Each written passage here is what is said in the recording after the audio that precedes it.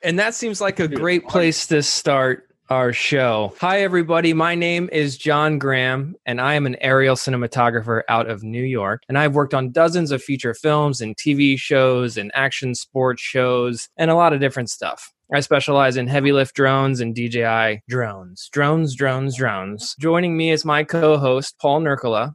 You guys know and love him already, I'm sure. That's why you're all here. The DRL Drone Racing League World Champion. This guy is also a master of FPV cinematography, if that is such a thing. But on the show, called the Good Flight Podcast, we like to dive into all of those different facets of professional drone life. So thank you for listening to the Good Flight Podcast, a wonderful look at the stories behind the scenes of professional drone world stuff. Okay? We have a great episode for you guys today. Tonight's episode is going to be raw.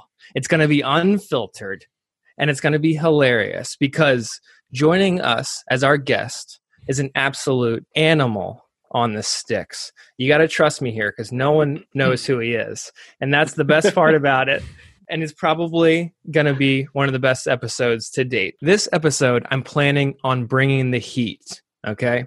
I'm planning on bringing the tough questions to the table for once, all right? It's time.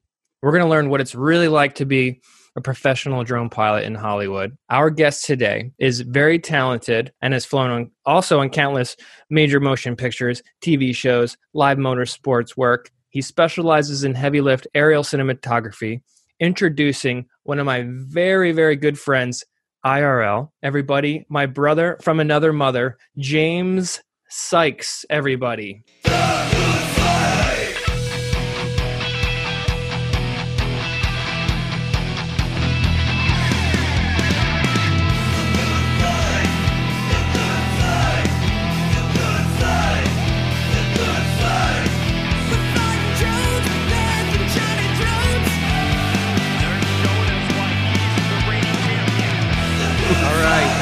James, thank you very much joining us out in LA, everybody. James Sykes. Here we are. How's it going? Your house may be on fire, John.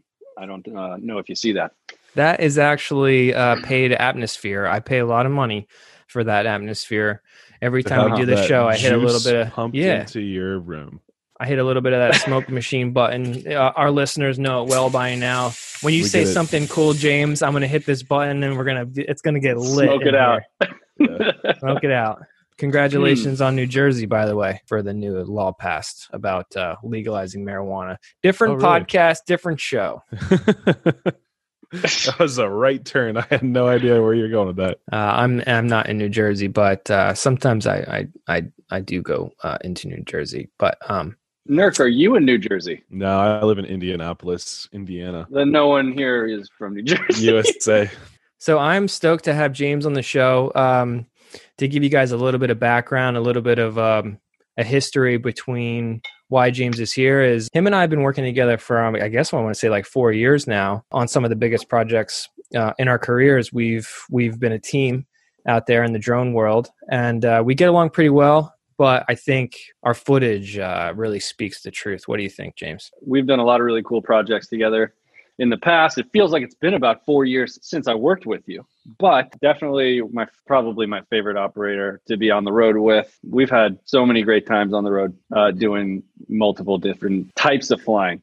Heavy lift stuff, Inspire stuff, FPV stuff, breaking FPV stuff in the fields next to where we're supposed to be working for our challenges, all kinds of fun stuff. And then afterwards, we usually find a go-kart track or an indoor skydiving ring and go after it. Oh yeah, I forgot about the indoor skydiving thing. I'm curious, what about John makes him fun to work with? I don't figure it out yet. It's mostly just like nails on a chalkboard for me. So I can tell you, you know what? It's just because he's so good at what he does, and he makes my job really easy. Don't his drones just fly themselves? And well, the beauty is when I'm working with him, he's not flying. Okay, that's dangerous out there. I got you. Okay, so that's true. James, I'm usually piloting. Yep. Most of the time, actually, in fact, the only times I fly when I'm working with James is when you either refuse to fly because you're like too much of a prima donna about it, and like you need your water break or whatever. And I know the that sounds really LA.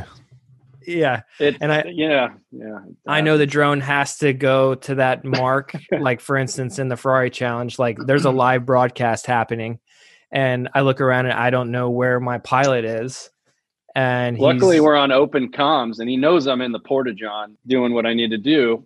And I'm on my way right back. But the problem is, he says it like I just run away. We've been flying for 4.5 hours straight through. Yeah. And then next thing you know, it's like, listen, I got to go to the bathroom here. Hold the sticks. Next thing I know, I come back. John's on the pilot sticks, throws it in Addy, punches it across the path, and then pops over to the other controller to do the camera. I mean, he's a one-man show. He definitely makes it look like people didn't disappear to go to the bathroom. But that doesn't work quite the same way when he goes off and does his thing. I'm not a good camera operator once it comes to those fast-moving cars, that's for sure. It's hard. He did a Ferrari challenge here in Indianapolis, and I got to go just check it out kind of behind the scenes. And he gave, during some practice runs, he was like, oh, here, you try it. I'm like, okay, this is going to be hard. I sat down, tried it for about 45 seconds. I'm like, oh my gosh, this is hard. Oh yeah. Like it was exactly as hard as I thought it was going to be. And that was impressive. So I have, I didn't really respect John that much before that. And then after that, I'm like, okay, you've earned it. You're good. Yeah, that's really he's very good.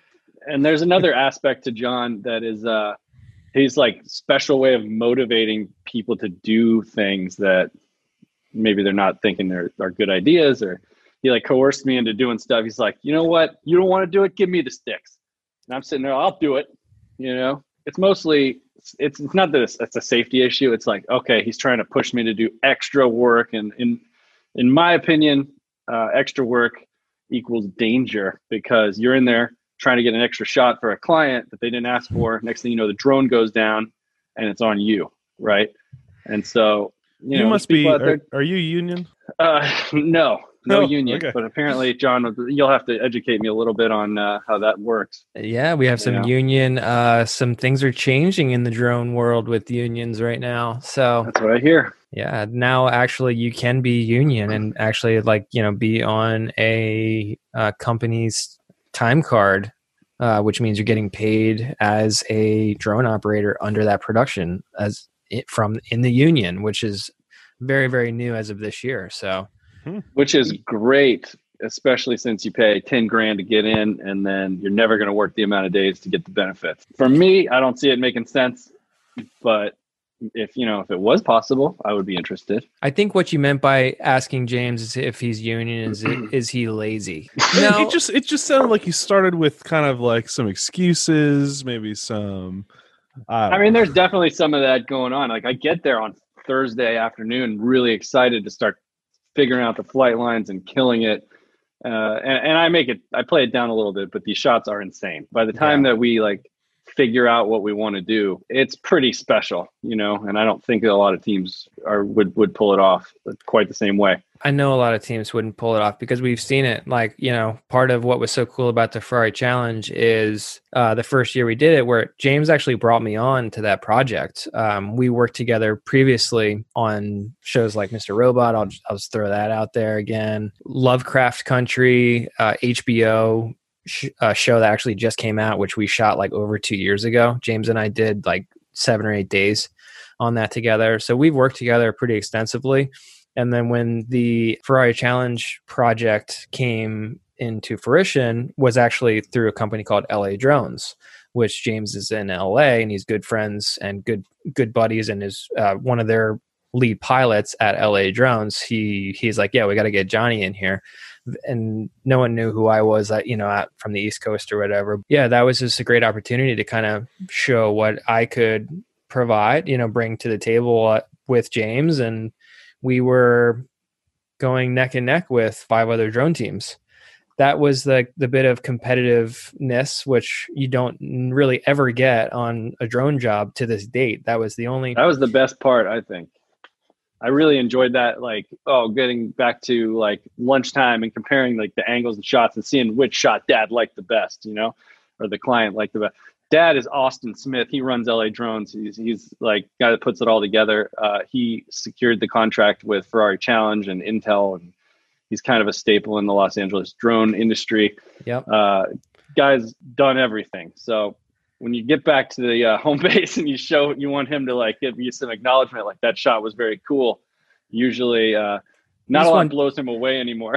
You just want dad to like it. You just want dad to love you. Oh yeah, for sure. You know, just want his approval, his attention. I hear you. You want his allowance. Well, so you guys are saying that there were 5 different drone teams at the same event? Is that what was happening? Yeah. So basically, the way that it worked was we would have.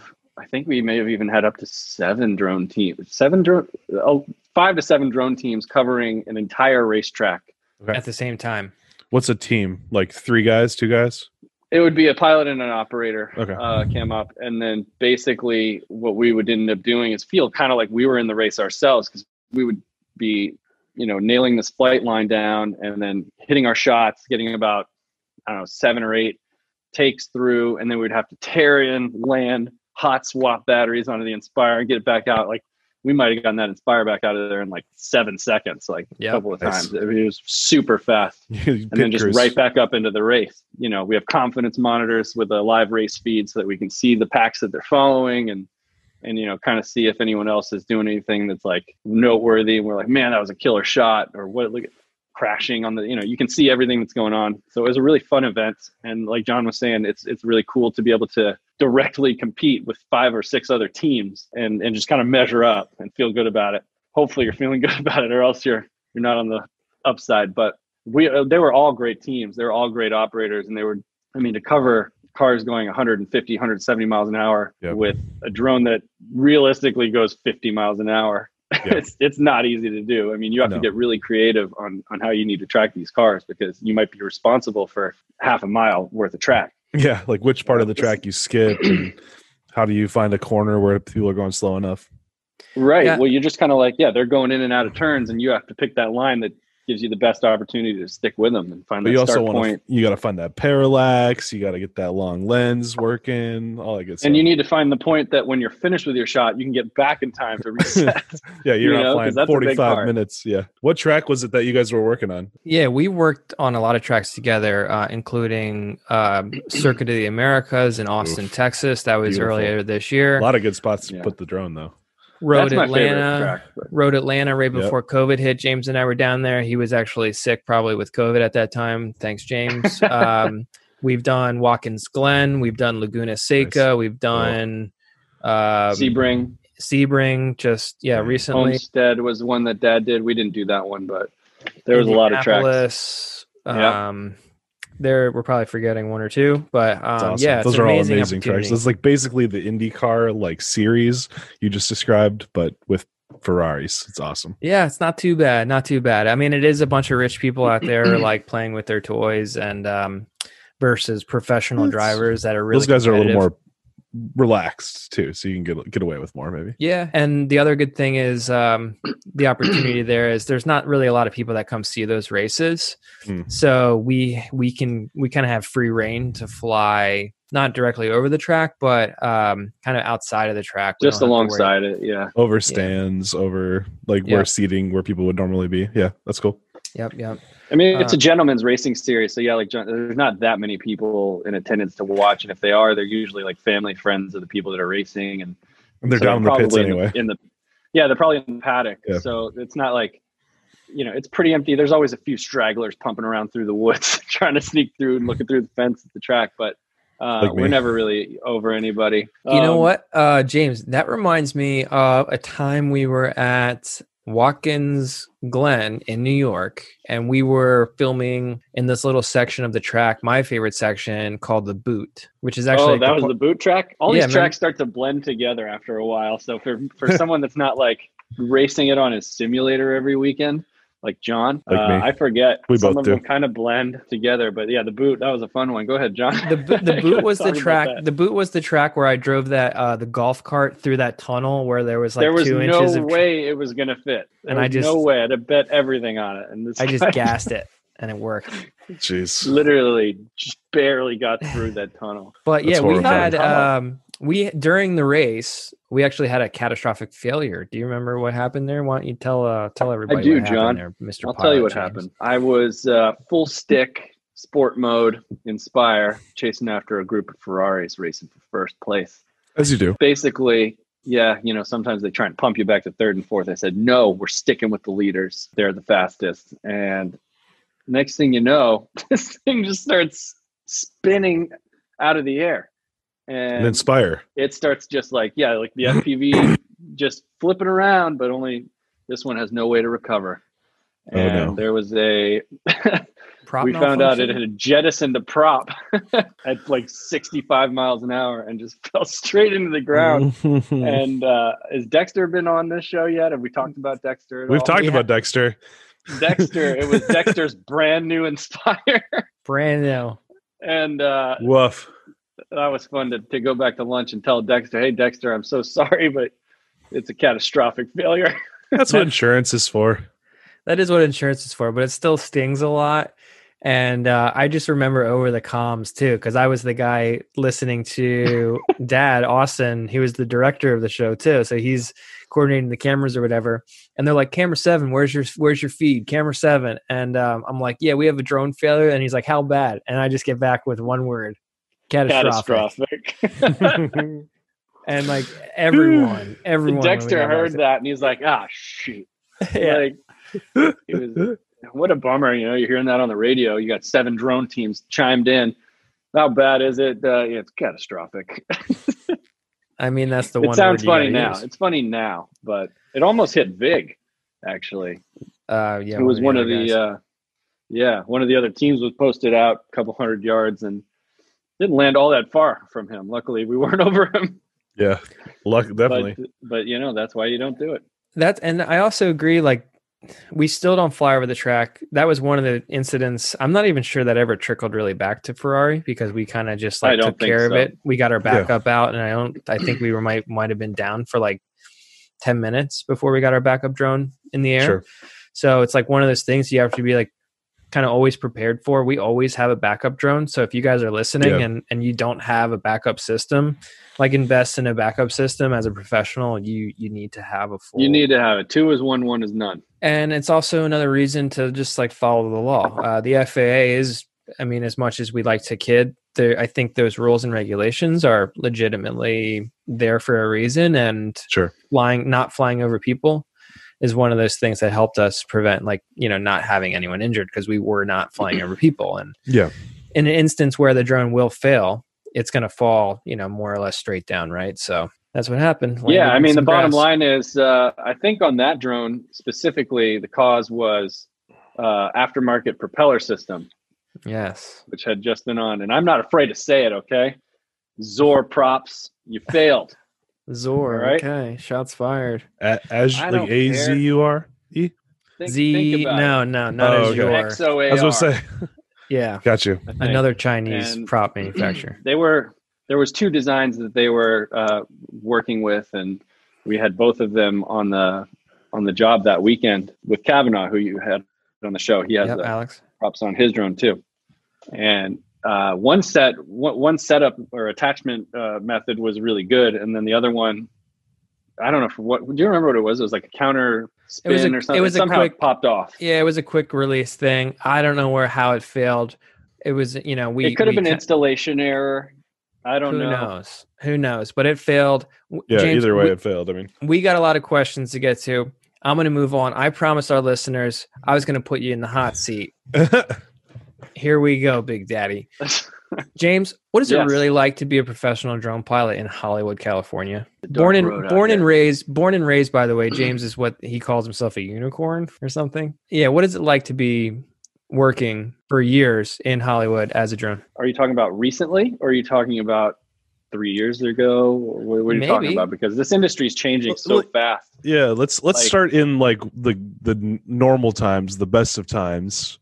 Okay. And then I can tell you now. In my experience, I got into drones in 2012, and there was a handful of teams that were really taking a shot at it. I think they called them the Big Seven. I mean, there was like Aerial Mob, like there's a few teams that were actually working legally. They had their 333s, and they had figured it out. You had to be an aircraft pilot to fly these things initially. Initially it was the Wild West, but then they implemented 333. And you had to have a full-size certificate to operate the drone. Right. And that was a driving force. So I went I said, all right, I need my pilot's license. I got to figure this out because people are starting to not hire me anymore because I don't have that done. And that was like a scary time because that meant I had to invest a lot of time and money into getting a license to start working again. And there was like promises of jobs if I finished it in time. And then of course I finished this license for powered parachutes because it was the quickest and cheapest way to get a certificate. And I figured that out pretty early on. And I helped a couple of other guys that are pretty big in the industry get their licenses that way as well. So you're talking about powered parachutes like the paragliders, right? It's essentially like a dune buggy go-kart with a fan on the back, and then you've got a chute or a wing above you. And there are no redundancies there. And it's kind of freaky. Well, I mean, it's a redundancies. You're already parachuting. Like, you're already doing the emergency situation. But if that parachute breaks, you got nothing. Going out like a streamer. All right, into a woods. My uncle is pretty into it and took me once, and I was like, I'm good. That was fun. Nothing should happen. I mean, those parachutes are rated for so much weight anyways, but you know, it's always a thought in my mind. In a world of redundancies, you know, that we kind of preach about all the time, to not have any is interesting. But I got that finished up. I went up to Arlington, Washington. I met up with an instructor at a school up there. I think I got my license done in like 8 or 9 days, like super fast. Nice. With a friend of mine, and came back, started working under the 333 rules with like 3 or 4 companies as a freelance pilot. And those were great days. I mean, there were big jobs to be had. There were a lot of people that weren't sure like how to use drones efficiently at that time too. I mean, arguably still, but people know like what a drone is now. People didn't know then. Like, people weren't hiring drones because they didn't know they were allowed to, or that they were like real, essentially, or worthwhile. Well, because they originally with like servo driven gimbals or no gimbal at all, they kind of really weren't. You know, I remember seeing like the first thing that got me like super psyched was the Copter Kids reel with Trent and his single rotor, and I was just like, this is nasty. So I was like, I have to do this. Chasing down like a motocross rider, just like flying through the air with a single rotor. Shout out Trent Palmer. Come on the Good Flight podcast. We'd love to have you. I've got 2 degrees of separation. I think we can get him. You should. He's probably worth talking to. He's got a lot of other cool stuff going on. But, I've been DMing him for years. He hasn't responded once. I've never met the man, but I'll text him.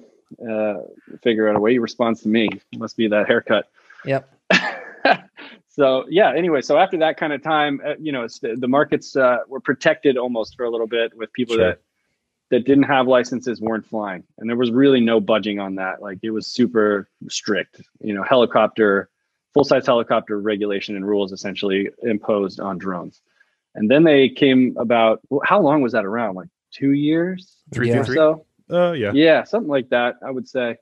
And then they revamped it with 107, and then it kind of opened the floodgates. But that time really gave me a chance to establish myself with a lot of different companies as a kind of a key piece of the team. And I'm kind of like a second or third option for certain teams. So people double or triple book, and then I get a call, And there's like 1 or 2 where I'm kind of like maybe the first call. And it works out pretty well for the most part. John and I originally met because we were working with a company based out of New York called Roma, and they used to get like a ton of big jobs. And they are no more for whatever reason. They decided to go another direction, which was interesting because they were crushing, and they had a lot of opportunities. And that's, I think, John, where I got most of my bigger work from, like when we did Green Book and like all these different shows and movies, Netflix. That was with Aerobo, but they threw in the towel and said no more. And so that was kind of the end of my flying on the East Coast. I was out there all the time, probably 2 or 3 times a month. And now I don't really do that anymore. I'm pretty much stuck in LA. And at that time you were residing in LA? Yeah, I've been here the whole time. You're just crossing the country 2-3 times a month? Jeez. Oh man. Yeah. There was a time where they had a job. What was that? You were on that job, John? I was in like Taipei or something. I was like way out there. Or Bali or Hong Kong. I was somewhere in Asia. And I got a call from the owner of this company. It's like, we need you to fly tomorrow. And I'm like, I'm not coming home to fly a job. I'm like on vacation. Jeez. And this is like, that's it. And he's like, we'll do anything. Like, just come and fly. There was already a pilot on the job with John. Yeah. And they're making me fly back to do this like risky woods shot or something. And bring in James Sykes when it's risky and you need someone to be like dialed in, that or half dialed just to nail it. Like, I don't know. Either way, he nails it. It's never an issue. You get it. You move on. What about you, James, makes you equipped for those kind of high pressure situations? Like when that's a good John's question. saying we got to have James because he can get it done. What about your past? What's brought you to the point where you are the guy for that? It's interesting. I've been trying to figure that out so that I could like help replicate other people to kind of feel similar. Like there's like, you can't hire people that are just diehard RC guys because they just like kind of lack the set etiquette and maybe like some other parts of the deal. But they may be great on the sticks, like obviously more qualified. And then there's people that are just straight set etiquette and they really can't handle the flying portion. Sure. They may know a little bit, but it's about a balance between that. And I haven't figured out exactly what it is that makes the perfect, I'm not perfect, but makes the perfect like combination for someone to do that. And the only thing I can think of is like, you just can't get rattled, Sure. I mean, I've had directors, like big time directors, literally screaming at me to like continue flying a drone where the batteries are depleted. And I'm just like, you can yell all you want, but that doesn't mean this thing's not going to fall out of the air in 2 minutes.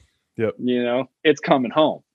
Yeah. I think that kind of attitude that you have, James, is like maybe something of confidence, gives other people confidence that you actually know what you're doing, because the reality is only those 3 or 4 people on the drone crew on the set actually know what's happening with that piece of equipment. So if you are a part of that crew and you're panicking or showing tales or signs that there's a malfunction in one of the pieces of gear, which quite often happens very regularly, it's one of those things, I've said it before, it's like never let them see you sweat.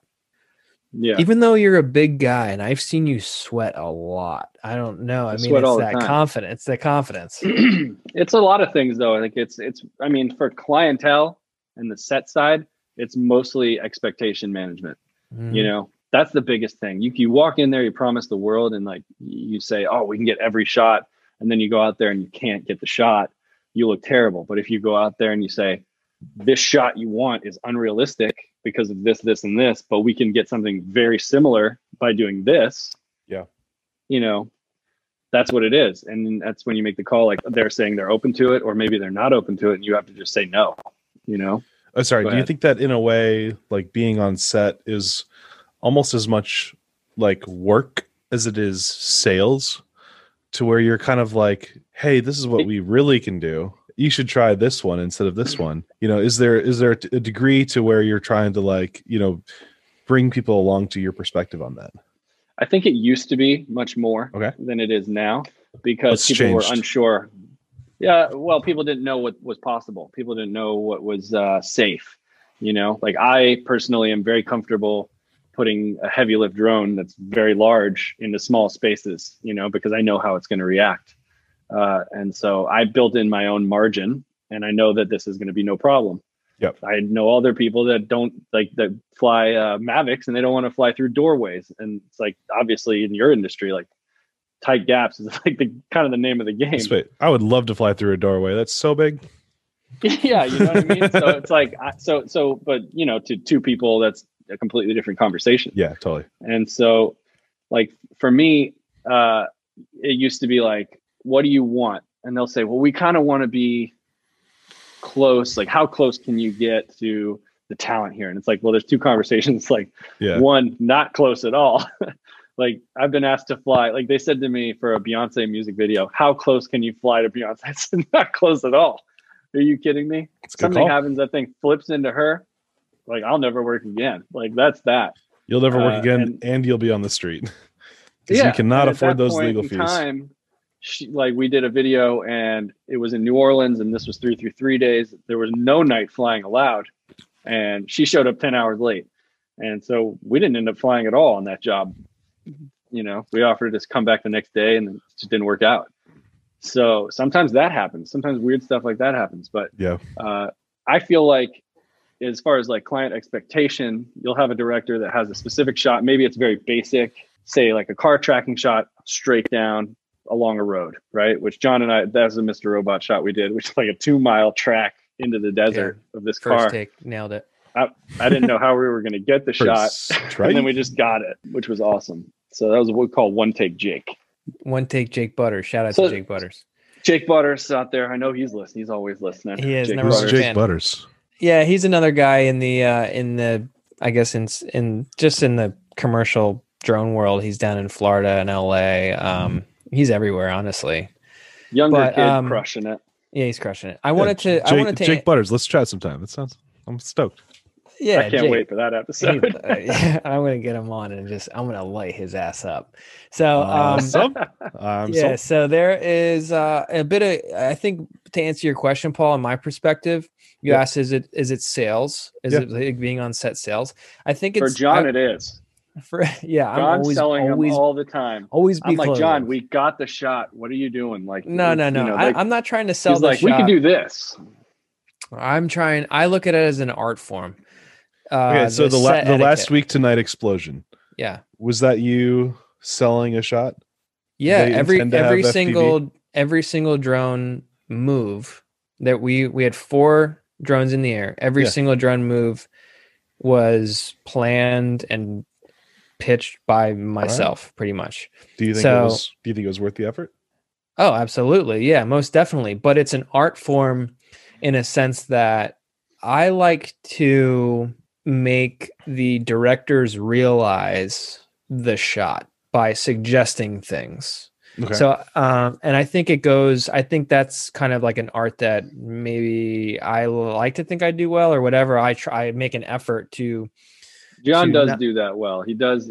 That's one of his highlights, is that he has a creative eye. He has a great composition, and he essentially he'll go up to a director or a DP and say, what are you trying to feel with the shot? What's the point? And then he'll kind of collaborate, if they're willing, to find the best way to do that. And that's part of why it is so fun to be on set with John, is because I think we can get shots that a lot of people can't get for number one. Number two, John is a good operator. He's a great operator. I know he's going to nail it, because that's something that frustrates me as a pilot, is putting the drone in dangerous situations, and then a camera operator is missing the shot, because that probably is the number one thing that frustrates me the most. Yeah. Okay, we're doing the shot so hard to get there 6 times through this narrow gap in the trees, and you're missing the frame each time. Like, I'm not doing this more times. It's not necessary. If you're not going to get it, we're not going to get it. Let's not lose $100,000 worth of equipment in the process.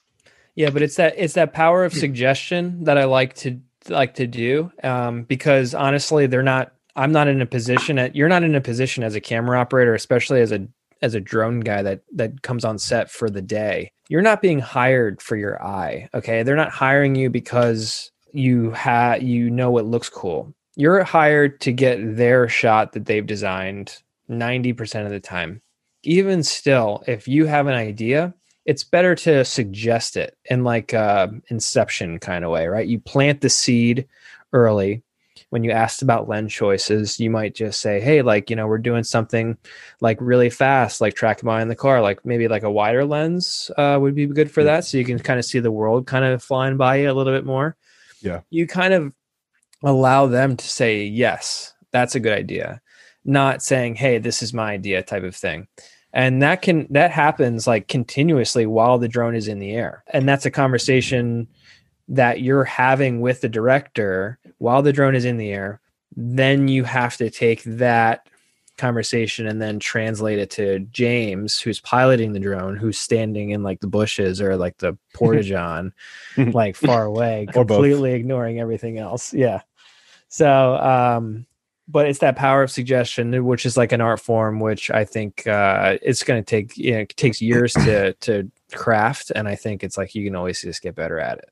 James, I guess that proactivity is what John is so good at, is getting ahead of the questions. Like, he's never sitting around waiting for someone to tell him what to do. He's like, because there's times where we'll be on set all day and we won't get called on, and I know that personally, those days suck the most, I think, because you're waiting to do something. You probably got a sunrise call and it's like coming up on sunset and you're like, we haven't done anything yet. Why did I have to be here 10 hours ago? Yeah. John's been thinking about this thing for a week. And next thing you know, he's not allowed to do anything. So he'll go and buzz around and stay out of the way and just be in sight line of the AD or whoever to make sure they know we're ready. What's the art? What's the magic to being recognized on set without being interruptive? Yeah, or like, because you're like, there's a flow, right? There's an ebb and flow. The producer's pulling one way, the director's pulling another. The DIT 100% is saying you guys are all idiots. Like, how do you, how do you play that balance? What's the magic? Well, it depends where you're set up, and it depends on the layout of the set itself. Like, maybe if you're on a big set, you make sure your table is set up somewhere near where people are going to be, and they see the drone set up on the table. Sometimes they forget that they have a drone. Like, that's happened. And it's like, they don't know what's going on with the different tools that they have available. And they get kind of locked into like their Steadicam and their cranes, and they don't really remember, or maybe they don't trust it. I don't know. I can tell you that every time that happens, we'll have 47 takes on a Steadicam and then 2 takes on a drone, max. Yep. John just has to be close to get that table set up. Are other departments or other like teams, I guess, like jockeying for that same attention, or I don't think so? Is it just assumed, right? They're like, these guys are going to get the thing, and then if we have time, we go for the drones, or are you guys like kind of like playing this like gladiator game where it's like, no, I will take time now, I mean, I'm sure that does exist. Yeah, it kind of depends on like how you carry yourself. I have very limited like set experience. I've been mostly working with like smaller agencies, smaller productions. I've been on one major set. Yeah. So I'm curious to know what the politics are like. Well, sometimes you have a gimbal on your drone. There may be a gimbal operator on the set, and it may be the same shot. Maybe they're calling on the drone to do the gimbal guy's job. Yeah, but he's got an RELF. You got a little X7. I mean, we have an RE Mini LF. Yeah. So like, but sometimes they don't even think about the guy that has the ground camera. Sometimes they say, we need the drone to follow this car wheel a mile down the road.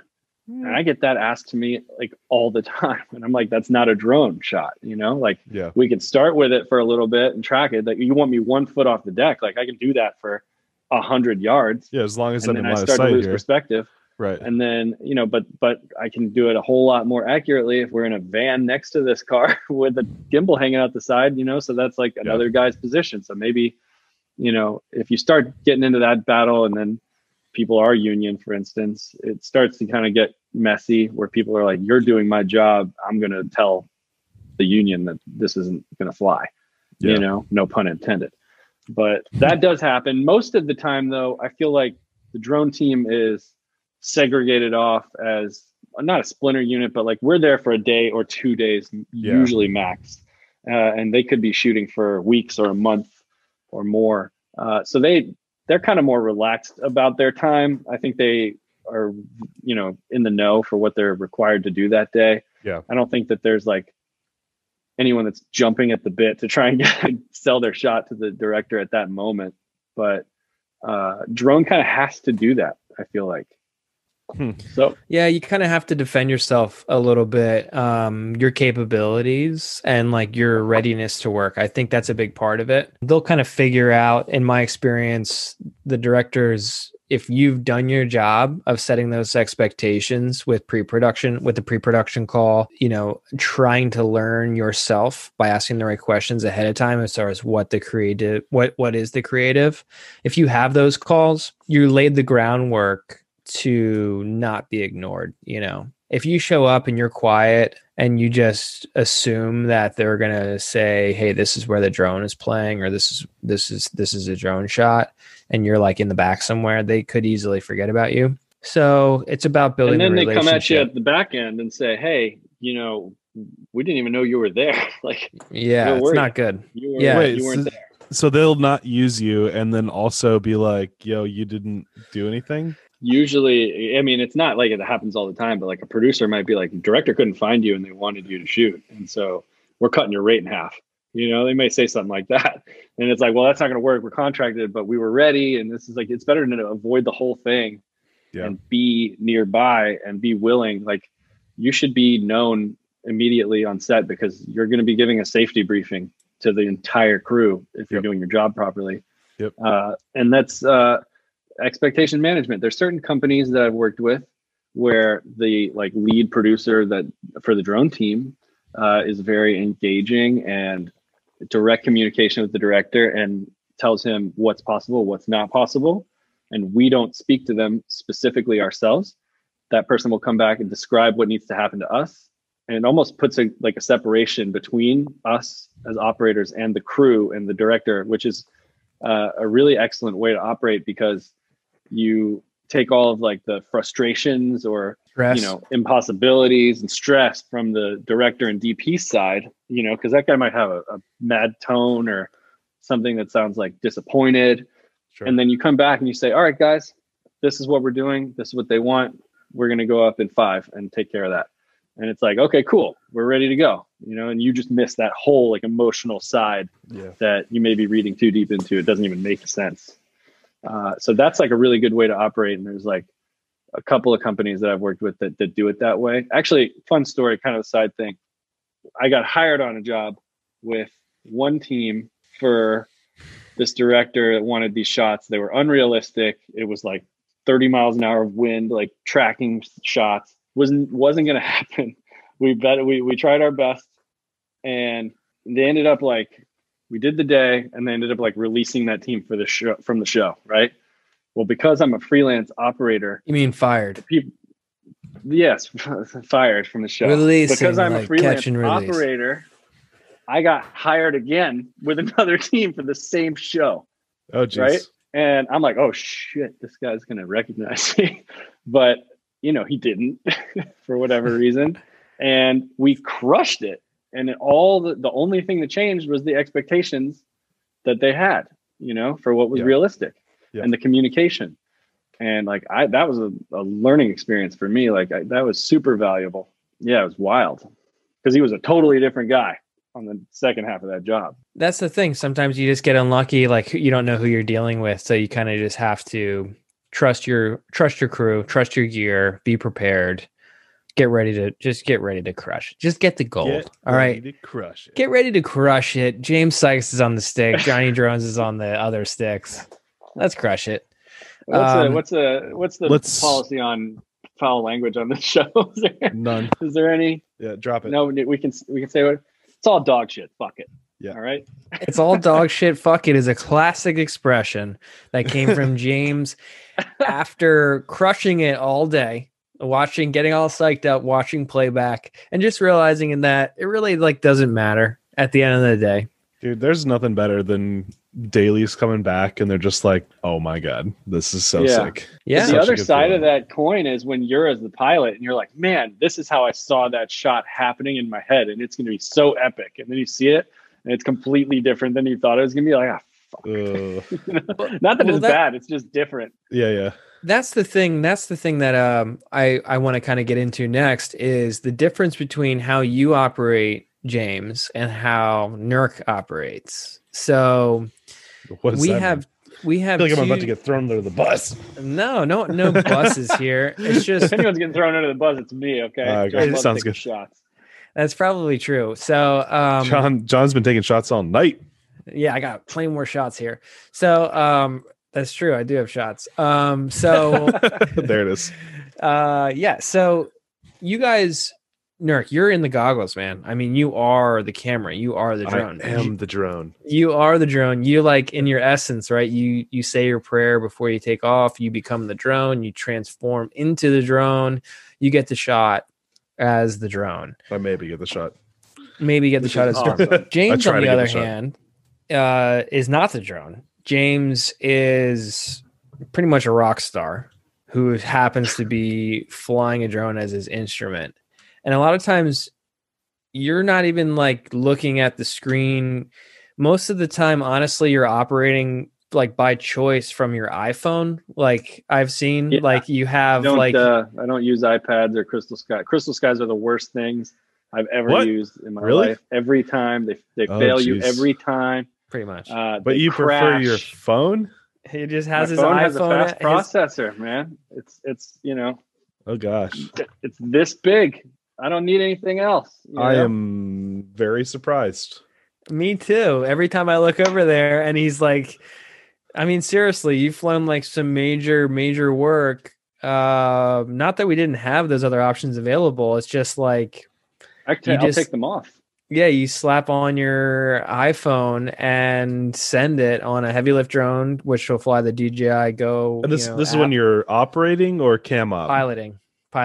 Yeah. Okay. It's very rare that I'm more okay with that, but so the thing is, same time, like if you get a phone call mid-flight, like he'll answer. You're on airplane mode. You're on airplane mode. Well, I have answered it, but sometimes you could be Postmates looking for you. You don't know what's going on.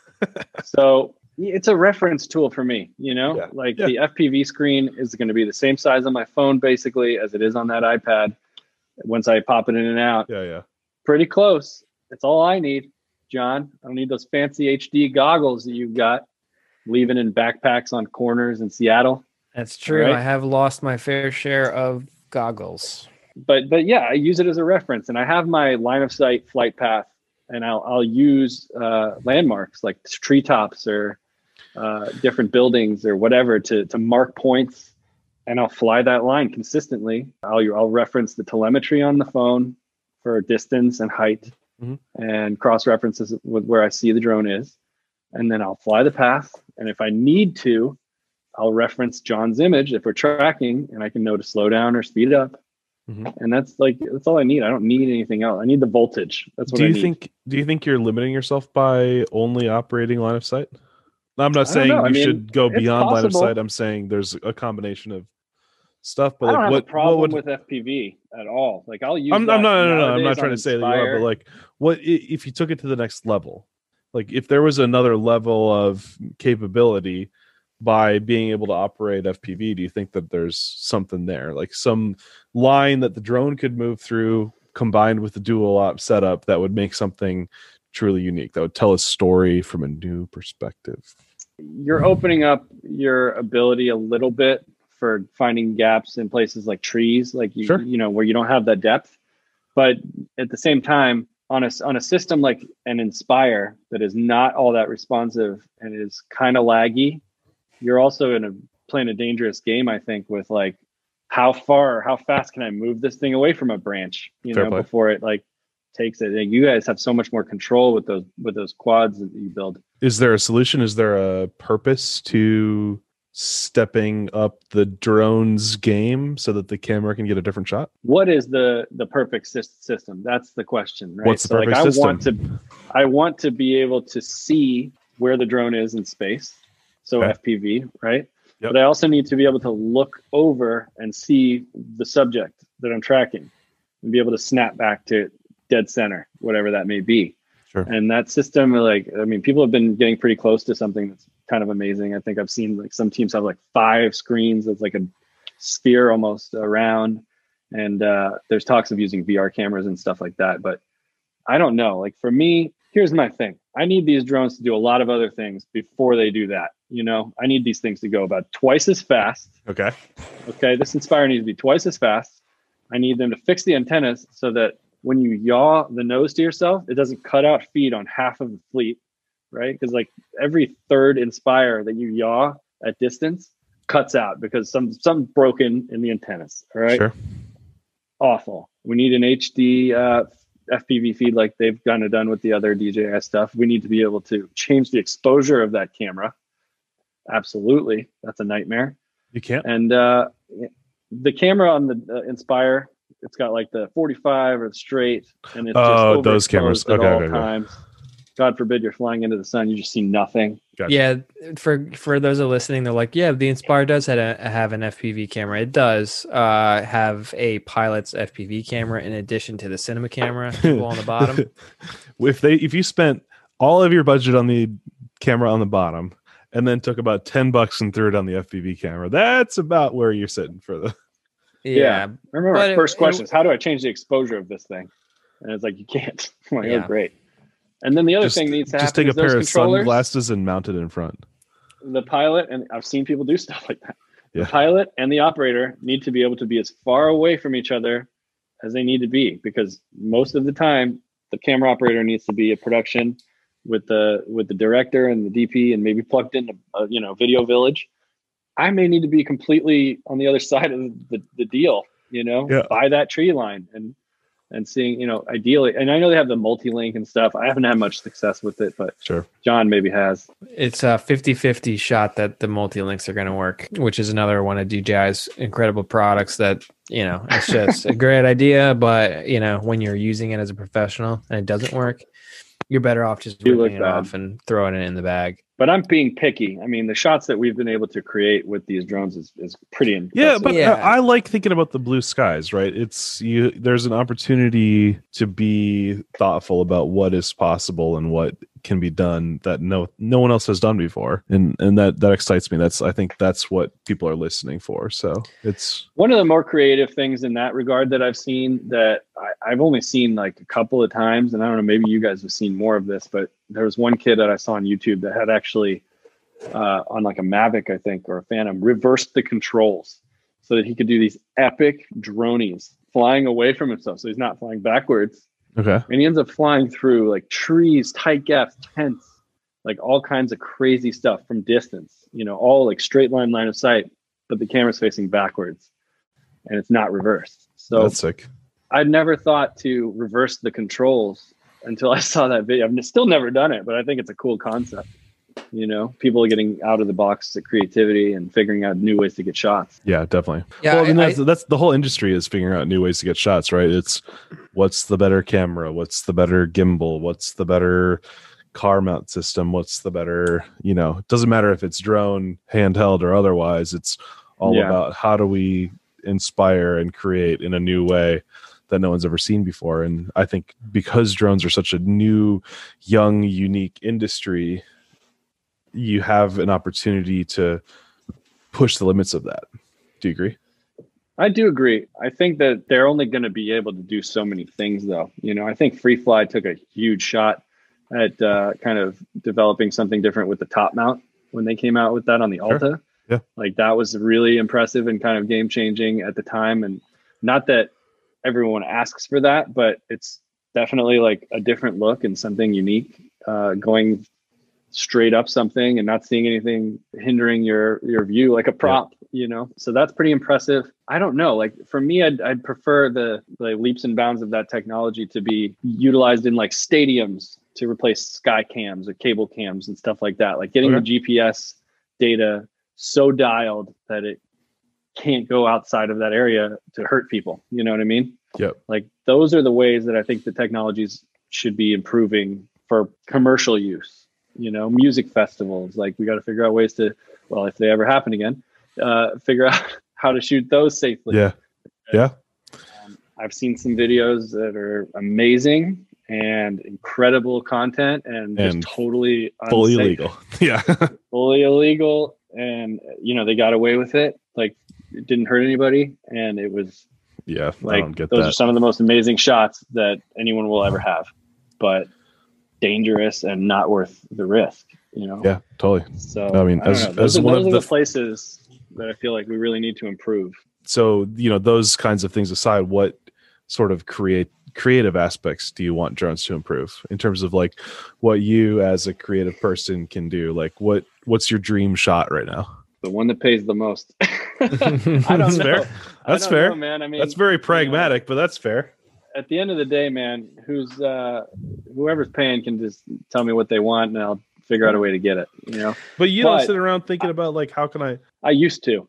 I see. You I don't used have to. the bandwidth and then anymore. Like John was saying, you don't always get to choose and maybe they shut you down. It's like it's kind of jaded, but I've been shut down so many times, like with like, oh, this could be like, I'll get on a set and we'll have like a hypercar and they'll be like, this is what we're going to like, we can shoot so many cool angles of this. And then they'll be like, all right, well, we just need a top down, follow him down this straight. He's going to make a left. You're going to continue going straight. And then that's it. We're done.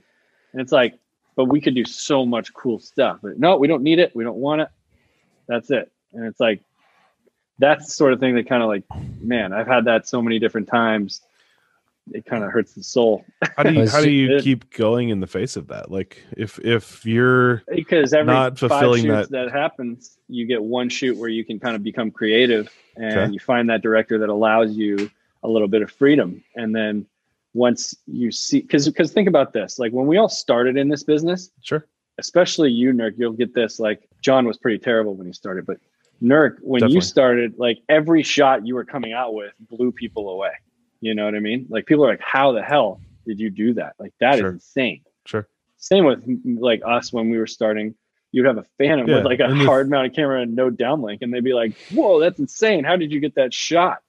You know? And then that technology progressed so quickly that people didn't understand how you were backing up as if you were a Steadicam, and then you went over a shrub and they're like, whoa, how the hell did that happen? Maybe it's a crane. And then you rise up and now you're like, clearly that's not a crane because it's 100 feet in the air. Right. You know, so those shots that really like confuse people. And I think that's going back to what, shout out for John and Dexter doing that Greatest Showman. That was like one of those shots. It's like, how the hell was that done? You know, like it's gonna be on my gravestone, boys. I personally didn't. This is I didn't the greatest show. I tuned in for that shot. I got the hell out. Just watch it on the airplane already. That's where that's my wherever I want to, like, you know, I'm like, I got like 3 hours. I'll watch this. I was watching Peter McKinnon this yesterday, and they talked about Greatest Showman for friggin' 3 minutes.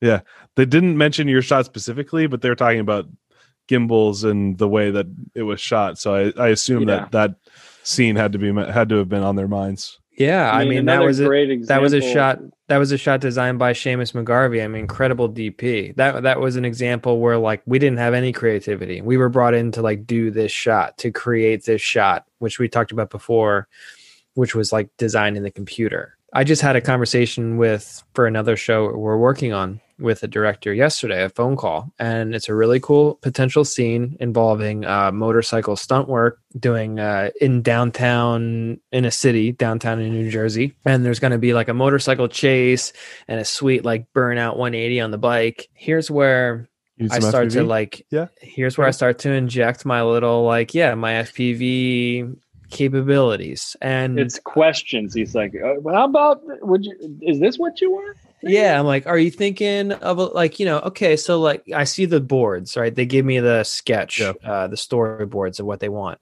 I'm like, okay, so I'm seeing like a little crane, like a crane move on this third board here, craning down, but like after that move, do you want to like chase the bike down the street a little bit? You know, it's something like a Russian arm, like a camera car kind of action arm kind of shot. Something we can do.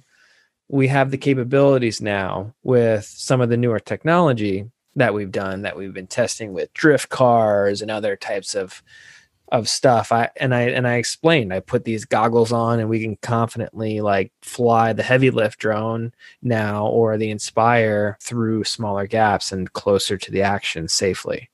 You always have to end these conversations with safely. You know, it's a magical adjective. Well, John is not synonymous with safety, but John is a great daredevil pilot. Okay, this guy belongs in an FPV drone. All right, he has a specific switch set up in his FPV drone that when it's inverted, he goes blackout screen just for the kick. Yeah. By the time he gets back right up, he's got his speed back. I like to try to confuse myself. That's why I like flying line of sight so much, because it's like that challenge. You know, you just am I going forward or backward or I don't know. Let's find out. And then you got to get out of there. It's like part of like building your skill base. and it's on fire. Well, that'll happen from time to time, but yeah, John's been like kind of a proponent of pushing those types of shots that I kind of fell in love with at the beginning of my career as a drone pilot. When I first got into this, everyone told me it was a stupid idea. They were like, "You're going paragliding instead of working." So, Mom, Pop, I got to get my paragliding license to get paid around here to work with some drones. That's so Listen, insane. man, I had that hard-earned money from paper route waiting for me. There was no parental help. Okay. But no, seriously, like what happened was the Wild West days, I call it. It was just like when we started, I was shooting a ton of weddings. You know, I was doing weddings initially with the drones because that's like the only people I could get to hire me with the drone. I remember taking it to an office and showing the guy, he's like, I've already seen drones. They're shit. And then I'm like, not this one, you know? And then he had a 2-axis stabilized gimbal. He's like, it's amazing. It's going to be at every event, you know, and you pay me like $300 to do it. You know, I was like, awesome. At that time, it's like, you were paying me $300 to shoot the whole damn wedding. And now I just have to show up with the drone and do that. I'm like, sweet, done deal. Those were kind of the start days, but you do some kind of ballsy stuff at those weddings too, because those are tight spaces. Granted, they're Phantoms and no one cares, but starting out, I spent 10 grand building an S1000. And I remember my entire family, my friends were like, you spent 10 grand on a remote control airplane? I'm like, no, this is going to be the future. They're like, that is the stupidest thing I've ever heard. And look at him now. He's on the Good Flight podcast. This is it. I've made it, you know? I can afford Philips Hue bulbs and put them in my look at that. fancy lamps behind me. Actually, those are off-brand, but sometimes you just pop it in and you just change it up if it ever works. Pop it in, change it up. Let's all change up our lights right now. Should we change them? Oh shit! For those who are listening to the show, we like to change our lighting schemes throughout the show. I can't change my lighting scheme, but here's a bar scene. I like that. That's a good screen setup. Classic. It's my one of my AirViews logo. That's how we're gonna get the sponsorship. Here's a puppy. There's a puppy. Change to any color we want. Okay, here's some more fire, boys. Are you guys getting ready for this? All right. The heat. We're going rapid fire. Is that we are what we're going saying? rapid fire? We should do a rapid fire segment. A little bit. Listen, one time I was flying a race with John Graham and I fell asleep at the sticks. Should we talk about that? How did you know I was going to ask that? You just burst my bubble, dude. I was going to ask. I don't even know how I was going to frame that question. Let's just get into the story. That's why I took it over. Were you partying too hard the night before? Like, is this too much racing on the go-kart track or what? I have no idea. He literally, I swear to God, the drone was in the air. I'm cam-opping. I'm listening to the director, and Doing we a were. lazy job. Yep. We were I'm prima donnaing. Okay, I was in the front seat of a Suburban, dude. It was plush, and that drone was hovering out there. You know, as they do because they're so great machines, and they do hover really, really nicely. He was unresponsive. James, do you copy? James, we're ready to move out, and ready camera 11. Ready camera 11. No movement on the sticks, nothing, comatose. I look over and literally he's back in the chair like this with his stupid iPhone controlling the, you know what I mean, more or less. And I'm just like, stupid iPhone. How do you justify that, James? There's no justifying an action like that. It's just something you gotta own. You know, people say sleeping on the job in jest, like, I fell asleep on the job. It's become a bit of a joke. I can fly in my sleep, you know. Okay. It's basically the drone's hovering 2,000 feet away, waiting for this shot. You know, I'm bored. John's taking forever to frame it up, and I'm just like, geez, what's new? Let me just shut my eyes for a second. Next thing you know, I hear him on the open comm. James, are you fucking sleeping, dude? I'm like, no. He was totally out. What is the FAA thing about pilots sleeping behind the sticks? I don't know. I wonder what the statute of limitations is or whatever. That's a good question. I don't think there's a rule written about it because, you know, technically we're still over tract property. The only thing might be the line of sight question because my eyes were closed. Well, I was your visual observer, so I had a line of sight on the drone. You sure did. Yeah, but it's probably more like towards like I don't know. It's not my most sleeping while flying, but it's something I have to bring up because when I'm on the Good Flight podcast, as stupid as I may look, we're telling the good stories. I just have to be fully honest with the audience, you know? Sleeping. And people while are bringing the flying. fire on me, dude. People are bringing the fire at that, but it's the truth. It happens. I'm not perfect, and fell asleep, man. You're far from in fucking perfect. Florida. I was in Florida. Time difference, I don't know. I don't know what the difference was. Like, it was Sebring. I think it was Sebring. Was it Sebring? It was That's the track Sebring. in Yes, Florida, so. It was Sebring, and that track. The Homestead. track is boring as shit. Okay, We've sorry. gone not from true. I falling like asleep at the Sebring. sticks to trashing Florida. Rapid fire questions. Here we go. We're sticking with it. Go with the next one. That was Do very you rapid. remember what happened at Laguna Seca? We had another issue while you were at the sticks. I believe it was involving some bad chili or bad Mexican food. Go. Oh yeah. I thought you were gonna talk about the Mexican karaoke night, but that's a different story for a different day. Yeah, I don't know how it happened, but I fully shit my pants mid-flight. That happened, dude. You what? I don't know why. He pooped I don't know. himself. The stakes were high, man, and I was pumping. Were you just that nervous? No. No, I wasn't Wait. nervous. So you operate from the porta potty, the car, but you still shit your pants. That's a good. He basically. There was a porta potty 100 feet away. I didn't believe him. Honestly, it's hard. You gotta It's Take it not with a a grain of trust but salt. verify sort of situation. Yeah, you work with a bunch of characters in this business, and Clearly, there's a lot of locker room talk going on during the day. It keeps everybody sane. Honestly, it helps keep the stress away. I'm a big proponent in the locker room talk. And when James tells me that, he shit himself, I'm just like, okay, buddy, let's get back to work here.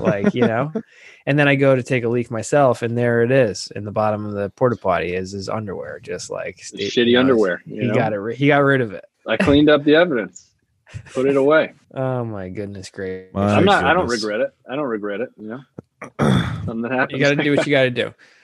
All right, James, we're going to keep this rapid fire segment going. Keep it going. We're going to be talking drone stunts right now. Drone stunts. What is the craziest thing you've ever flown on a drone? It could be a camera. It could be I have a lot of a these. prop. Yeah, let's bring it. Ooh, the craziest thing. There's two things that come to mind that are the really kind of the more fun non-camera payloads that I've flown. But one takes the cake for sure. I did a spot for Jurassic Park. It was like a promotional event for Jurassic Park's latest movie or ride or something.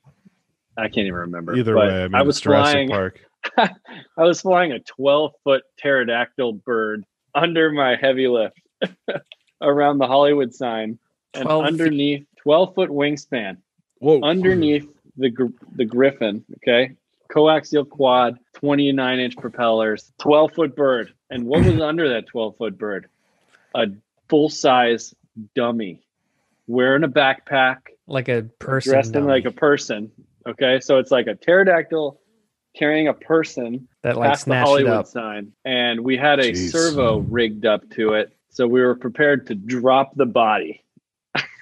Straight off of the pterodactyl. Well, it's a good thing because it's illegal if you plan it. It didn't work. I mean, technically, as long as you're not over people or property, you're not damaging things. I don't think it is legal. So, which is a crazy rule. Like you can litter from an airplane. Yeah, it is legal, is what you're saying. Right. Yes, correct. Yeah. Okay, sorry. I just want to make sure. As long this as was 333 days, or this was recent. This was last year. Dang. It was crazy. Yeah, pterodactyl with the dummy on the bottom. Definitely the craziest payload I've flown. What's that weigh? For sure. All up. That's got to be close to the. It was well designed. I mean, Austin from LA Drones had this stuff designed. 54.5 pounds. 54.9. Yeah, it was. We got it a little lighter weight. I think it was 36 pounds. Wow. Cheers to that. Cheers to awesome. 36 pounds. 36 you know pounds. what? I think we covered a lot of these other hot seat questions, but I'm going to bring the noise. I got to pay tribute to Pops. I love your dad.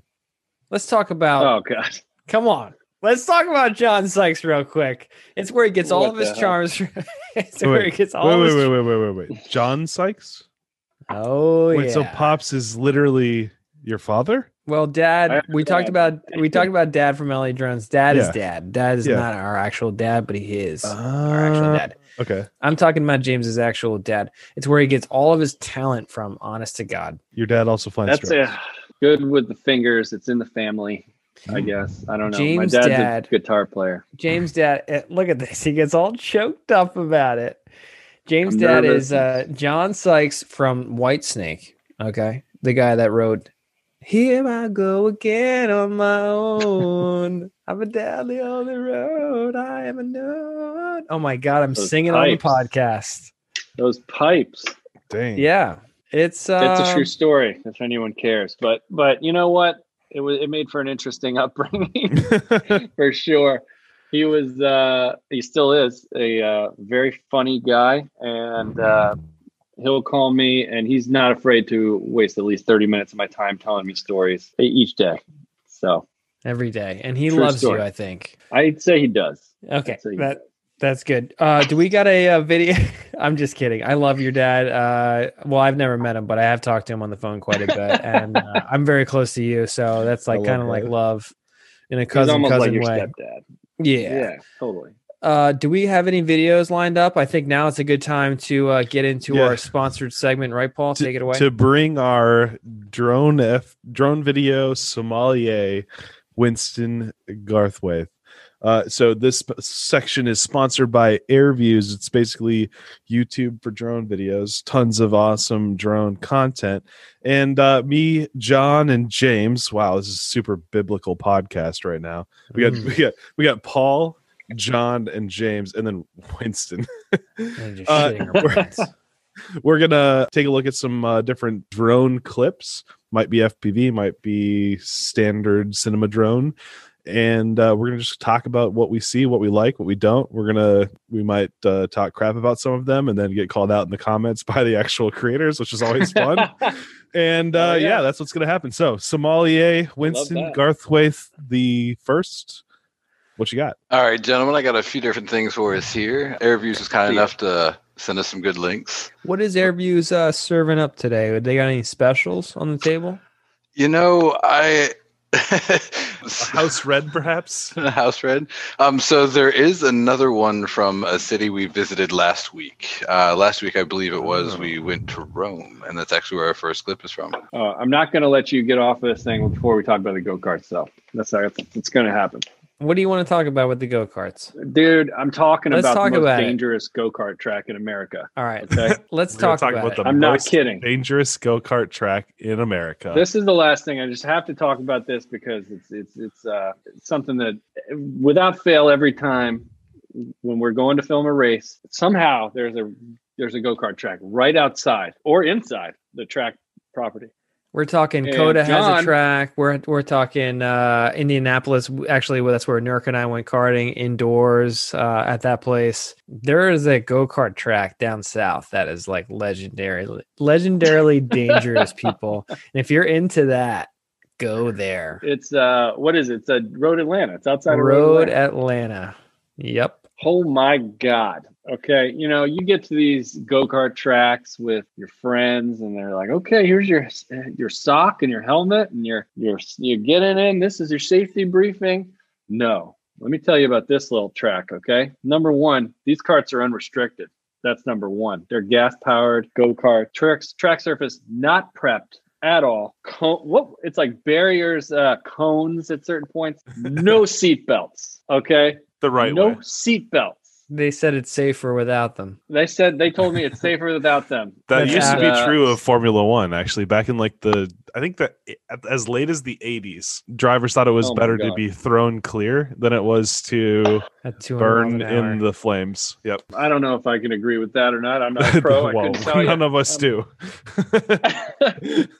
People weren't smart in the 80s. From experience, I don't think that that's correct. Go ahead. Because we, a long day of flying drones, probably 8 hours and 10 hours. Pop on. I'm like, John, I'm tired. I don't think we can do this. He's like, we're going to hit the track, dude. That's the end of it. We're not going back to the hotel yet. Plus, we're also coming off a long day's work. Is all of the crew from the different Ferrari race teams. Okay. Like we're talking like a few hundred Italians, full on Italians. Like these are small Italian men. They're ready, and they're still wearing their Ferrari shit. Okay, by the way. Yeah. Okay, so we go up to the window. Yeah, we go up to the window. We're like, okay, how much is this? It's like okay, it's $30 a race or $15 a race. John's like, I'll take 40. This guy just buys a I didn't get 40. pack I got a pack. I still have races on you my like car. 10. You got like 10 races, 10, 12 races or something. Yeah, I like to race. I'm like, we're not. These races are like 8 minutes long. I mean, that's a long time. No, for anybody that's not spent much time go-karting, like by the end of the second race, if you're not prepped for it, your body is done. Like it is a workout. It's hurting. It is hurting. I'm saying that as a big guy. John is not a big guy. He still will be hurting by the end of it. I'm a medium guy, I guess. I don't know. But you're in shape, so fuck off.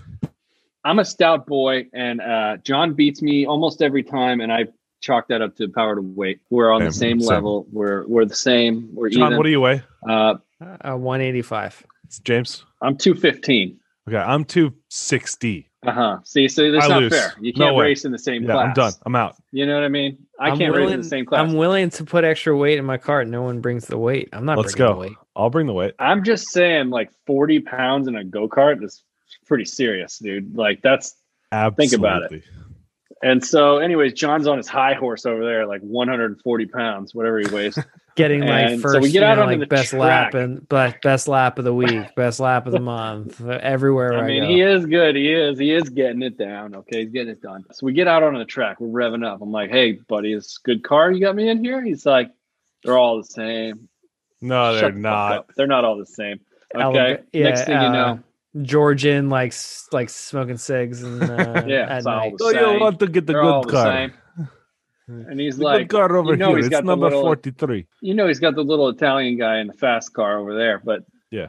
Long story short, John and I were in decent cars. Okay, they weren't the fastest, they weren't the slowest. We're ripping around this track, green flag waving. I'm getting a barrage of Italians all over this place, and somewhere around the third or fourth lap, I think, one of these little bastards fucking T-bones me. I go flying out of the cart onto the pavement. Now I'm laying across the track, okay? I'm like scrambling to get back in. This guy's like, doesn't care about he's like, you hit the barrier. So he's like readjusting the barrier. He's not worried about the cart or me or anything. I'm like, pop back in the cart, got to finish the race, get out of harm's way. We finished the race. John wins. And I'm like, John, I was thrown from my cart.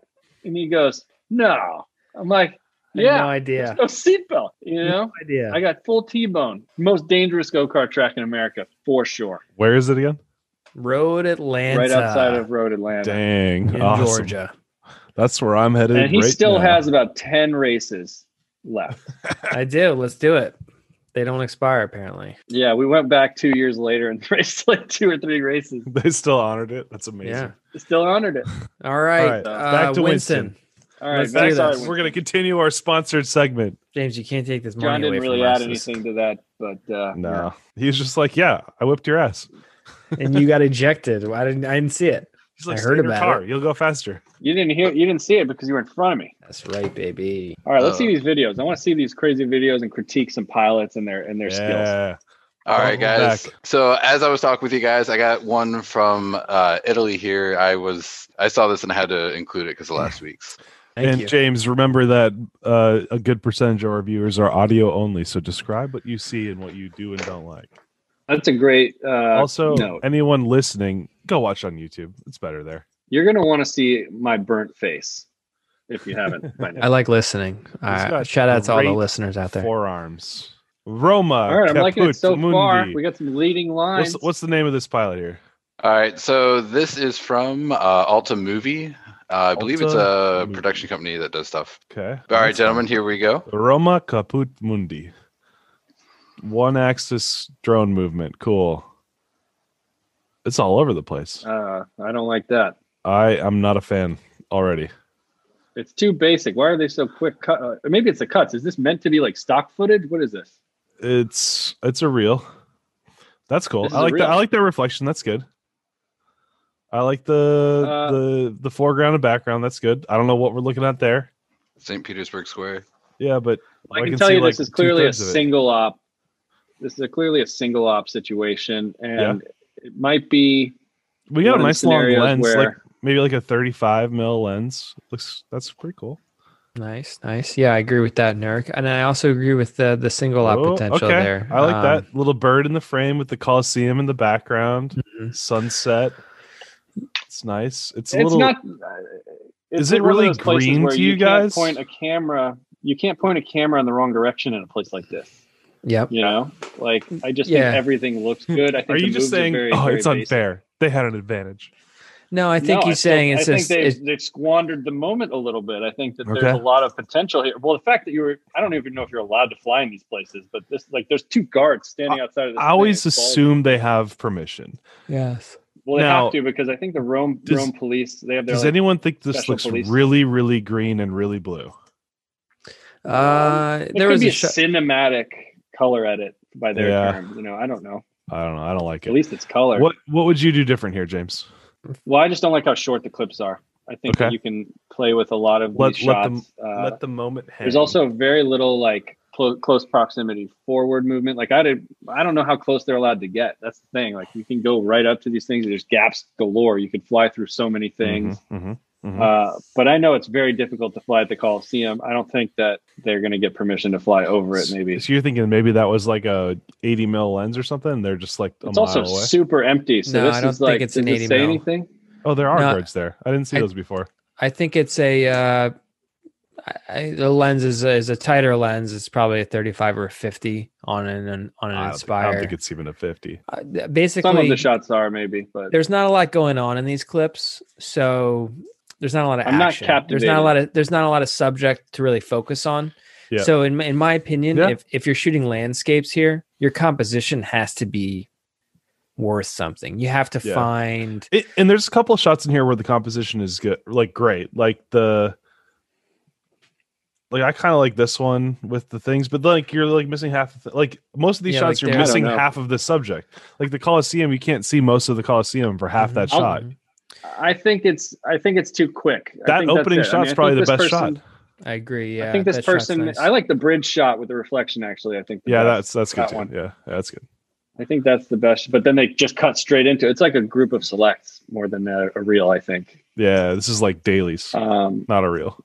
But you know what? Like, I don't know the experience level of this person. Like, this could be like pretty killer stuff for them. Like, they're on their way to getting some good stuff. I mean, and let's put it this way: they worked here. That's crazy. Yeah, they worked hard enough to get the permission to fly, assuming, and that should be rewarded alone by itself.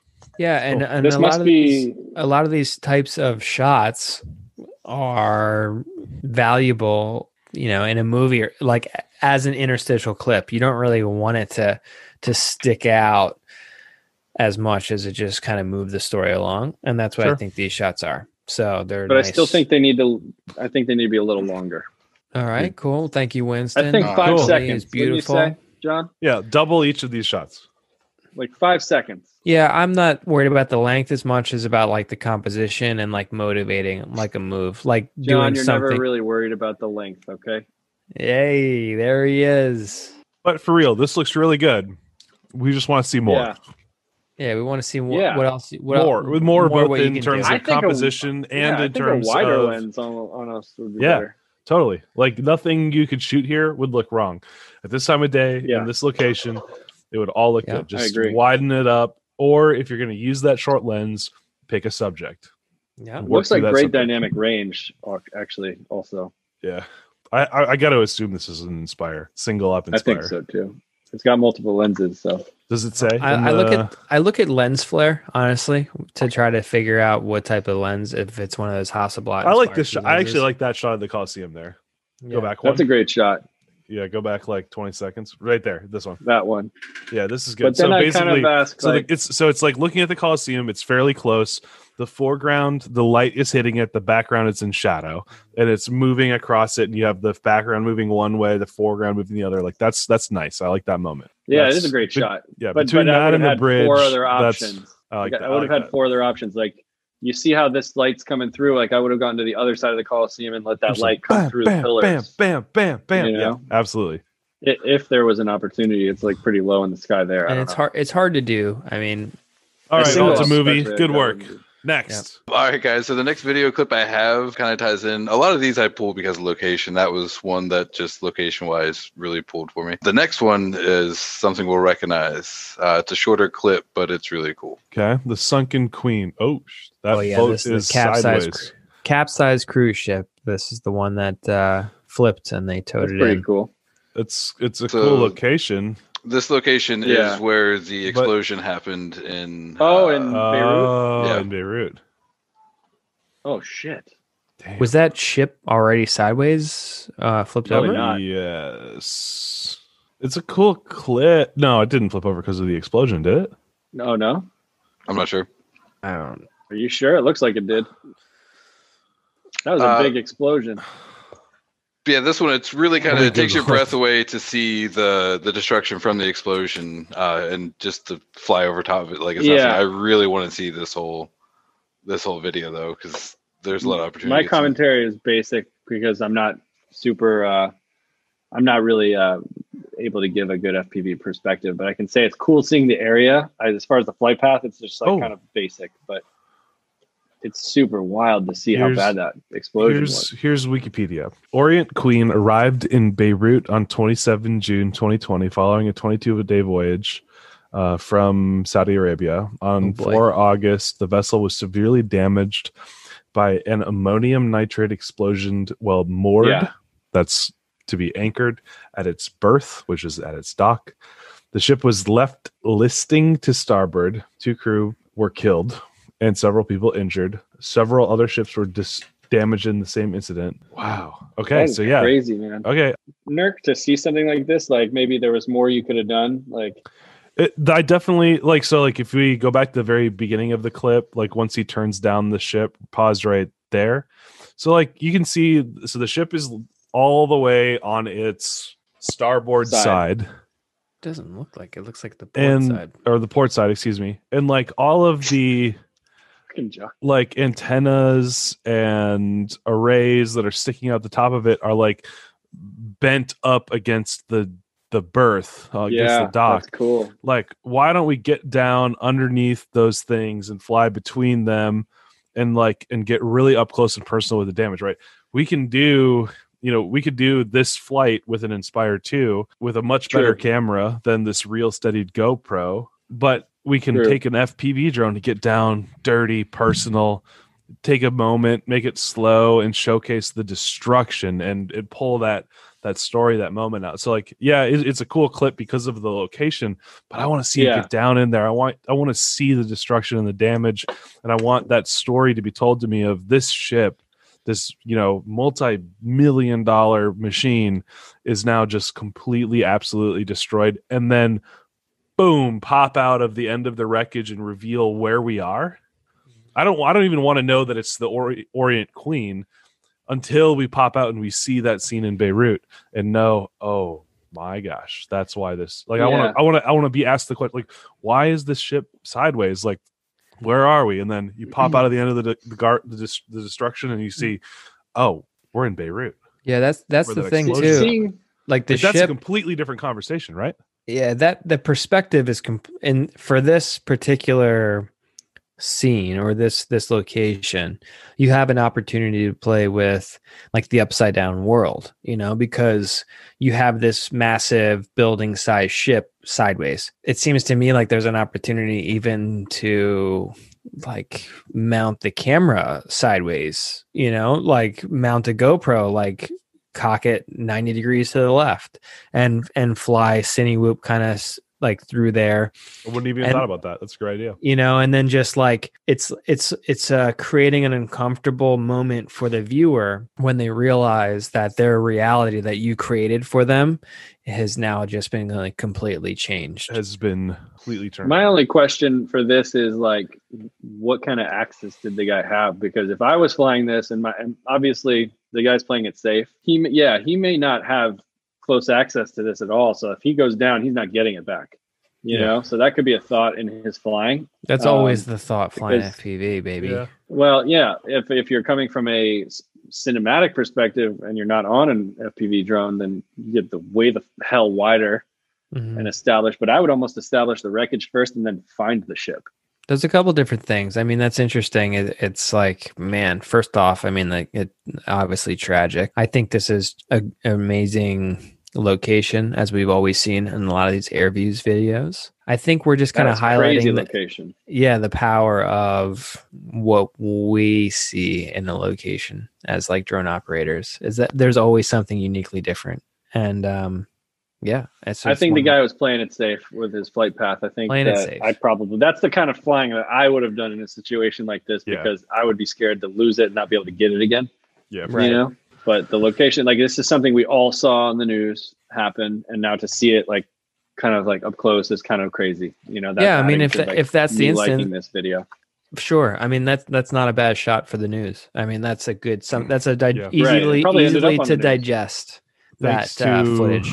Miko Kearney for sharing this clip. Awesome. Getting in there. Yeah, very cool. All right. Oh gosh, who do we got here? Who's doing this? All right, guys. So this Banner Drones. Okay, so we're in Florida. I know this guy. Oh yeah, cool yacht stuff. This is Miami. FPV, or at least that's where he's from. Bentley. A lot of real steady action. A lot of just close cruising to Bentleys. We got a blue Bentley. Do you guys want to drive a Bentley? I've never had a desire to drive a Bentley. I would love to drive a Bentley. Through the back windows. There's the only thing that I can think of is how the hell did the dealership allow him to do this? Because they wanted to sell some footy. It doesn't matter. Like the risk is not worth the reward in this instance. They don't. They pay so much insurance for those cars to just sit there. They don't care. I think his dad might have a Bentley. That's one way to do it. This guy gets around. He does like stuff on yachts. He does stuff in cars. We've got Horizon Lock on, I think, in Real Steady. Yeah, Banner Drones comped onto the table back there. Yeah, I saw that. That I didn't care for. Poorly comped. I have a problem a little bit with the time remapping on something like that. Really? Yeah, I get it. Like you want to move the video along, you want to shorten it up. In this case, the footage was sped up. If you're gonna, in my opinion, if you're gonna remap something, I like to have much bigger ramps on either end of the speed. You don't want it to just like hard speed up, hard slow down. Yeah, I've always had an issue with that. I used to do a lot of time remapping in my early days when I was editing a lot of my footage. Yep. And it's a useful tool, right? You want to get from point A to point B faster. So yeah, you can modulate the footage, and but it's a matter of if you notice as the viewer. So for me, like this is pretty great piloting. Like it's good piloting, but it's lacking story to me. Like this is not going to stop me scrolling on Facebook or whatever to look at a Bentley, because it's cool, but like where's the story? Where's the moment? Like what are we trying to convey here, other than like this story is about the drone and the flying ability, not about the Bentley shop that we're in. I completely agree with that. Also, in this black Bentley, can we pause? I want to see the interior of this black Bentley that we're about to fly. Why, you trying to buy another car, dude? Come on, you just bought a Tesla. I bought 2 cars very recently. Pause inside here. Is there a table right there? Yeah, there's a straight up table in the passenger seat there. Like, I can't even see it. There's 2. It's a share. It's like a tray. Give me like a click. Yeah, right there. Look at that. Yeah, it's a tray. That's amazing. It's got like an airplane tray in the passenger seat in the back. I love that. With its like 20-inch TV. Oh, there's a folding tray here for your meal as well up front on the back. You know of the what? front seat. Awesome. It doesn't drive itself. Dude, I cannot believe they allowed him to do it. Itself. That's what I'm saying about it. It was good piloting. It doesn't do anything. I could do a million, like I could do 100 of these videos tomorrow if I wanted to. Probably you show them the reel and they're like, "Hey, check it out," and they're like, "Oh yeah, come fly through our $1 million car." Like they're okay with it. It's fine. They don't care. To me, what I would have liked to see with this is maybe the process of someone walking into the shop, maybe have them looking at the car, getting excited about it, and then have them at the desk working the deal, and then seeing the delivery of it and using the drone to get some cool shots that way. Like or like 5 or 6 different customers in the process. Like one customer walking in, one customer checking out the thing, one customer sitting at the checkout desk, one customer like closing the door or some shit. A Bentley. Like let's show the process of getting the Bentley sold, because that's what this is about, right? Selling Bentleys. It's movement. So you're having all this camera movement. I like it. I love camera movement, but you have to film movement with movement, right? Yeah, so. Definitely. you move people around the scene or a car. They move really well. So like maybe in the beginning there you had a car drive up and that's kind of motivating you as to why you're moving towards the entrance of the dealership, and then you come off the car into the showroom. And I'll tell you what. Why is it playing back like this? That's Zoom. Don't worry about that. That's our high tech technology. I wonder. I bet you Banner Drones had like 2 batteries. He only had time for that. That was all they gave him. They gave him like $500 and said, "Here, just get a shot." And that's a hell of a deal. I'd take that if I were right. So I don't want to judge him too harshly, but I still want to see it. So let's step it up another level. Next video. All right, baby. We have high expectations here. And in fact, we're getting pickier on the Good Flight podcast. I love it. The number of times people have wrote in and be like, "Yo, I got a message today from the Joshua Bardwell podcast from the from Ewalt FPV for like one of the reels that we talk trash on." And he's like, "By the way, that shot wasn't illegal. We had the permits." I was like, "Oh, okay. Well, fine." Is that guy in California? I think he's Vancouver. So West Coast, but I think he's in Canada. Anyway. I've seen this. Sick. This one is so sick. Good. Hell yeah. Now we're talking. Okay. Who do we got? All right, guys. Ron Hunchers. Look at this guy's profile pic. He looks like stunned. Ron Hunchers with Octod Cinetrum FPV. Oh my gosh. I've watched John try and replicate that shot many times to no avail. It's true, but the difference about this, I've seen this video before. It's amazing. The antenna itself is special because it's really at the top. So what we're looking at here for our listeners is a European antenna. It's a European podcast, and it's a red and white. Did he go backwards down hollow interior? And we have some incredible dive shots on the inside of the antenna, so like the hollow part of it. And then we have it on the outside. But look at that shape right there. We see the wide. It gets fatter towards it's got a fat bottom, right? Fat booty. Fat bottom girls. That makes it easier to dive because you can give yourself stakes get lower. I don't know if you guys noticed that, but he got within a foot of one of the lights there. He was inside. inches, son. Yeah. Nonetheless, this is incredible piloting, incredible skills. This video is sick. I mean, it's Russia, so he probably doesn't have to have permission. Just an AK. Yeah, whatever. And an Adidas. An AK and an Adidas tracksuit. I like that sideways dive thing is cool through the sun. I've never seen that. I backlight. like that. Yeah, it's pretty tricked out. I like the falling backwards down it. That's pretty sick. Mm-hmm. You think it's actually falling backwards, or you think it's reversed it? You can't fly that up with an FPV drone. You just put a camera. Maybe it was a reverse. I think he's going backwards down it. Genuinely, that's amazing. Cool. But, no critiques. Good color. Good mood. Good action. That's super cool. Send it. Like, how did he get out of this? He just pumps out. Bam. Yeah, you just find that gap and hit it. You can't do that with your Inspire. Not in one piece. Although I've flown inside of a windmill before. Are windmills that big? Oh, yeah. Huh. Well, yes and no. I mean, they're big, but they're not. They're like 7 feet across inside, getting smaller towards the top. A lot of stories James has. He's flying inside a lot of different things.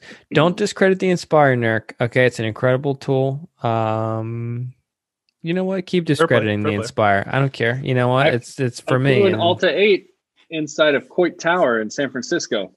Nice. That was crazy. I flew an M600 inside the Guggenheim Museum, dude. Did you hit the painting or? Yes. I flew a squirt into Neil deGrasse Tyson. It's not an exaggeration. Cool. I don't want this show to be about competitive, but James and I are so freaking competitive. I know Nurk is right up there with that competitive nature. Nurk, I wish you were out there in Chicago one time. We were out for 6 hours playing soccer. Okay. Oh, that's frisbee soccer. Okay. That sounds awesome. You're out there. Oh, it was awesome. I don't know the rules. Setzer's the one that invented it, I think. Right, John? Yeah, Setzer. Yep. My buddy Matt Setzer. Shout out to him. Anyway, just taught me the hammerhead that night. I was just crushing. There you go. Me, you, and what do we call him these days? Alex Haas. Yeah. Alex Haas. You know, the best at everything, that guy. Nonetheless, I think one of the best things that I guess this podcast goes to show is there are some incredible journeys that you can get along the way as a professional drone operator. Yes. If you're on the fence and if you're listening to this and these stories don't motivate you to get involved and maybe to invest a little bit of your own money or your mom's money into buying a drone, do it because it's incredible. And Yeah, it's true. the time off is just as good as the time on. In fact, the time on is the best, which is really nice. You get the most fun you have is when you're getting paid to work. But the time traveling in between is also a lot of fun too. Yes. And the people you meet are friends forever. Even though James and I are across the country, we still talk all the time. Yeah, that's just what happens when you hang around like-minded people with similar interests. Really good friends. I've literally never stopped talking to James from the moment I met him. There you go. It's true. It's not a lie. But yeah, if you're not flying drones yet, get out there, start flying drones if you're interested. And don't be afraid to put them in weird situations, okay? Get the Best Buy Care Safely. tag, whatever, DJI Refresh or whatever. Because in the first drone I ever bought, I was afraid to fly at first. And the guy that hired me to do a job said, if you're afraid to fly it, why are you here? And the next day, that drone got stolen out of my car. So I might as well have crashed it right then and there. And I said, never again. I'm never going to hold back. And I'm just going to make it the best that I can for each shot. And that's worked well for me so far. I've gotten to do some pretty cool stuff. I haven't lost too many drones in the process. So, well, James Sykes, we want to give this opportunity for you to plug the projects you've got going on. Please tell us what's your social, what's your what projects you got going on. This is your time. I'm the man of 14 different Instagrams. I always constantly change them. Right now, I'm kind of really focused on photography, actually. Okay. Started a website for car photography, instillvisuals.com. That's instillvisuals.com. Link in description. Instill Visuals. Instill's one word, but either way. And then no project. Project Don't Get COVID Again is going on right now. And there's, work had come back kind of frequently in the last month or two, which I've been very grateful for, because before that was pretty silent. And keep the bills paid. That's the journey right now. And there's a couple of cool jobs popping up here and there. And just in the time that I have off, I'm just focusing on the crafts and trying to hone my skills a little bit more, so that when I get to use them, I'm ready. So Instagram, you can put perhaps_James. That's my personal Instagram. Nice. Okay? There you go. He's got some great stories on there, and instills visuals, by the way, some really, really sick automotive photography, top-notch dime pieces on there. All of his photos look wet for some reason. I keep saying that. It's just soaked, even though because the cars you are wet. Yeah, I mean, maybe. James, if you have an awesome car and you're in the LA area, let me know, and we'll set up a shoot. Hell yeah, there you go. Well, Flexing. James, I haven't known you very long, but I would love to get a couple beers with you, to shoot with you sometime. I'm very impressed, very excited to have gotten to talk to you. Thanks, John, for introducing us, and I hope you guys enjoyed listening to what James had to say. There was so much that I had to say. So much that you still want to talk about. I think you're the only drone pilot that I've known to have shat himself whilst flying a drone. And falling asleep. Yeah. He takes pride in one. He takes pride in one of those two. I mean, I don't know. Both of them, you know what? Hey, I was mid-shot, shit my pants, still got it done. You know what I mean? What does that say? True That's professional commitment. On that note, thank you so much for listening. Check out that Instagram and keep flying the good flight.